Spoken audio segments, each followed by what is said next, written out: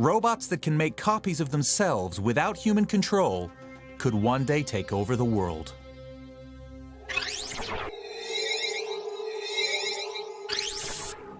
Hod Lipson, professor of robotics. Lipson is a pioneer in robot replication. If this robot could make another robot identical to itself, and then those two robots can make 4 robots and so forth, these robots could fill up a space such as this here fairly quickly. Once the first replicate is made, there's no stopping the process. But first, we've got to make them.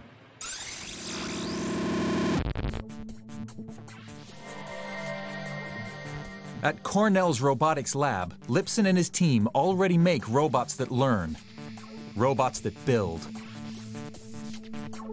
and robots that build themselves.